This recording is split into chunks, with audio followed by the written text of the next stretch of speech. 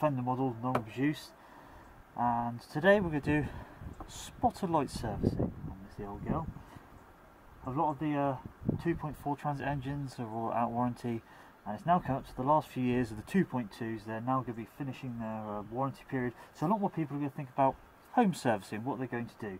Well, here's my little guide, run you through the things, how to maintain your 2.2 TDCI engine, do the best filters, and be able to maintain it to the highest standard. So, for what I start to say is, always the best is, no matter what the age of it is, whether it's still in warranty or not, always use genuine parts. Genuine filters, best things for it. They ain't going to give you any hassle, they're made to the right standards, and they haven't had any corners cut in the manufacturing process. Really is a vital thing. You've got to make sure that you have the right filters for the job. If you do feel that OEM is fine, then MAN filter, they're starting to do the oil filters, etc, etc. So you can still get a decent quality filter, but you save a bit less. So you save a bit more, and it's all better for you. So what we're going to do, we'll go through the process. You've got your filters. Next thing I say is oils. EP90, same thing that's always been used in the axles. Remember, on these Defenders, rather than the earlier ones, cold climate powder goes in the power steering fluid. It's no longer ATF, so don't make that mistake, or it'll be very costly in the long run. And then we'll go through and gearbox. Land Rover say gearbox 80,000 miles before the first recommended change. I'd say ignore that. As soon as you get the vehicle, change that blooming gearbox oil. It's not very good from the factory, and you'll really benefit in the long run from better protection. Stuff I recommend: Castrol Syntrans multi-vehicle 7590, 2.2 litres go in it on a refill, so it's drain out and you measure 2.2. It's not a level bung. 2.2 litres go in that. Easy way of remembering it, and that sorts you out for the gearbox oils really. And then you can change it every 4 years or so, whatever your mileage is really. But it's one of those things where fluids is definitely cheaper than a new gearbox. Moving on, engine oil. We've got we've got Miller's XF Long Life. I'll read the specs for you. It's Ford M2C 934B or JLR 03505, and that is a low SAPS engine oil for the vehicles fitted with the DPF filters. So it's all good, and it's not going to harm your DPF filter or clog it up. You really have got to have a low SAPS oil for yourselves, elsewise you really could run into trouble. And it's not, again, fluids and filters a lot cheaper than a new engine.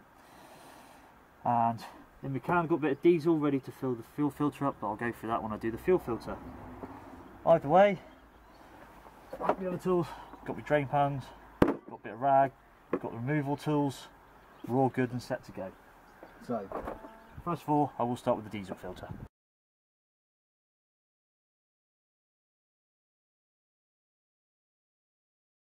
Okay, so here we are, doing the fuel filter. So, first of all, there's a little twist here. Because I remove, bit of a wiggle, off she comes. Make sure there's no crap and rubbish in there. And that's there. As you can see, top of the filter housing, fuel filter itself. What's that in there? What you want to do, best thing, before you get too excited, give it a clean off, make sure there's no contaminations or anything or mud stuck up in the inside there. So when you do remove it, you're not going to introduce any nasty stuff back into the system.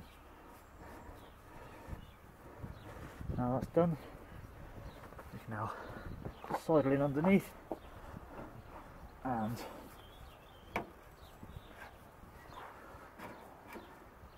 this is where you've got to be quick, because as soon as you start doing this, you'll make sure you don't get too much air in the system. So have your new filter ready to go, filled with diesel or pre-filled. So turn filter off, drop it into your bowl for a second, new filter on, up, you can see where the lock position is, up, you'll push them in so it clunks, then forward to its tight, and then quickly then you've got to run forward, prime the vehicle and fire up the engine. make sure it runs.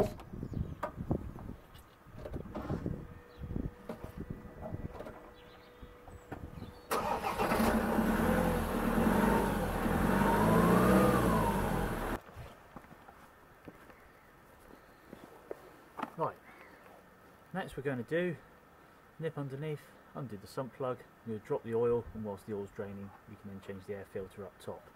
What you're going to need, 13mm of socket, because you've got to go onto the sump plug, and the sump plug will be discarded because every time you do a service on one of these, always fit a new sump plug. It's not worth the risk if this little thing falls out, if the threads are damaged, or that little rubber seal gets too old, as you can see. If that falls out, you're absolutely stuffed, so wouldn't recommend it. Oil filter, on the later 2.2s from VIN DA onwards, there is a spin-on canister. The early ones share the same as the 2.4s, and what they are is a paper little cartridge that you stick inside a removable plastic thing. It's a 27mm socket for that one. That's an easy one to remove, but like I said, the later ones have gone much more convenient. They've gone with these. Again, genuine parts, even it does say Formoco, Ford Motor Company on the front there, so you can tell where Land Rover are getting their filters from. So what we're going to do is slip underneath, let's drain the old oil.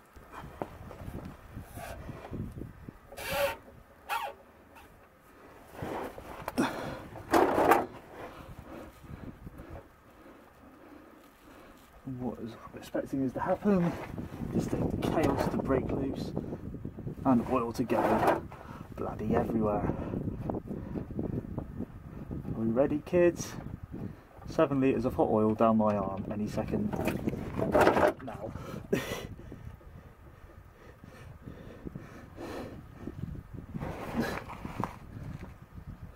Next we'll do air filter. Easy thing to sort out. First you've got to do, undo that one. Some people use a screwdriver. I prefer 7mm socket, a lot easier to do. That hose should come off there. I then recommend is pulling this pin out of this connector. Just gives you a bit more freedom and room to move, because the next bit is a little fiddle. So you've got a clip there. You've also got a clip there to do. Just lift up. Be careful. Crap lives in there, you don't want to drop that into your filter. Not a good start. Then let's lift the filter out. This one's done about 8,000 miles, so really it should still be in good rude health. Look at the state of that. 8,000 miles. Always clean your air filter regularly. What we're going to do, clean up the inside of that. Join me when we come to refit it. The inside there, but don't want it inside there. Clean air is the secret success to a clean and lovely engine. What we do now, put the bag, that,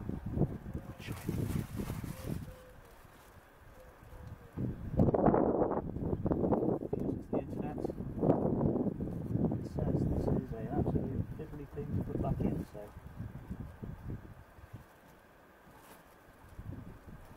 let's have a look.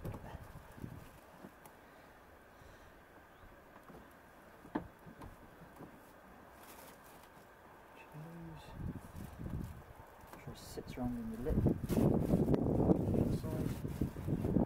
Don't get this lip sat in. Come along here. You can see you've got this lip all along this edge. Make sure it sits inside, because if you don't get the air filter secured down, you won't be sucking in nice lovely filtered air, you'll be filling in the muck. And if you're unlucky, you could, when you go for a puddle, try and inhale air from the engine bay instead of through the air filter network. Not something recommended. So let me pop back on your stand, zoom you in. Look at that. So,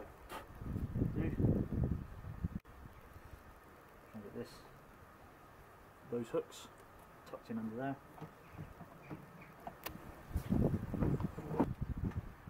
There we go, all done and dusted. Best way I can say of doing it is you slide it along an angle, force, and it's literally, it does, as soon as it goes in you think you're such an idiot for struggling, but they are hard to do. In, click. Right, welcome back underneath. As you can see, it's all going well. That's what we're going to do. Put the new sump plug back in again. 99.9% is all drained out, so. Whoa, catch the threads.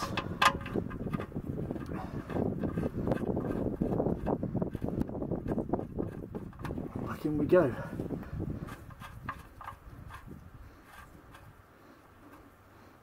That's done up there.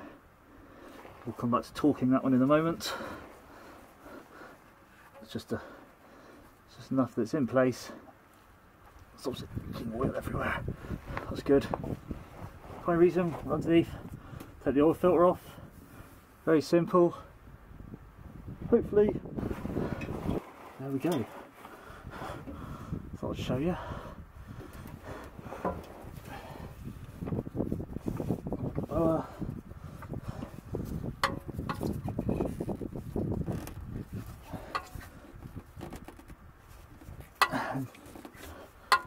Turn. There we go. Cut the turns off.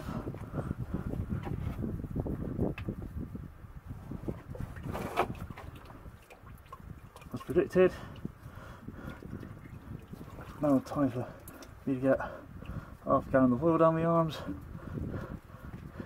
Just got to man it up, get on with it. Keep going, it's a very long thread. And we're off and in. And then you go, where's my rag?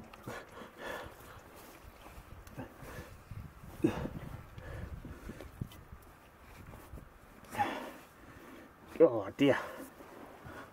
And people wonder why they pay carriages for it. What I've got to do, make sure that you haven't left the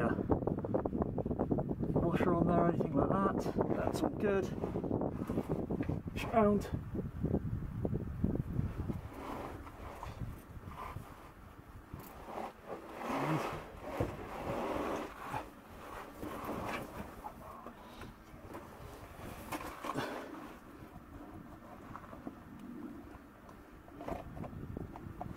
Your filter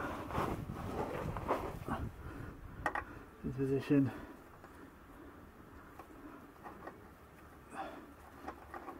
Then with completely and utterly soaked oily hands, you've got to try and screw them back on again.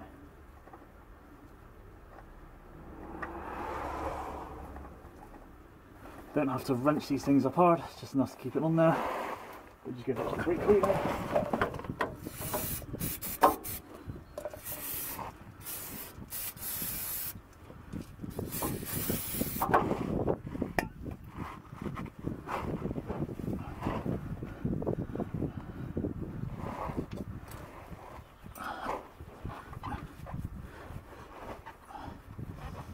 It's all cleaned off. Leaking oil. We're all good. Now just get a torque wrench. We'll torque the sump plug up to the right torque, which is 23 Newton meters. Back on top. And we'll top it up with the oil. Specific capacity for these 7 litres.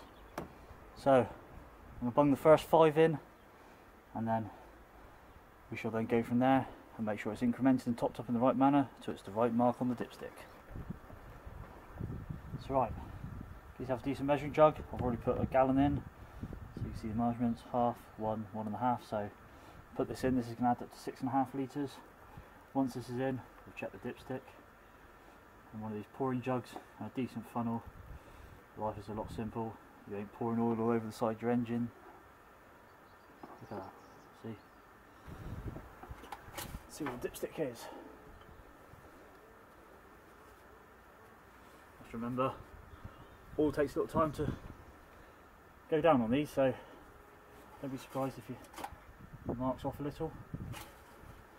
What I do, check it, dip it.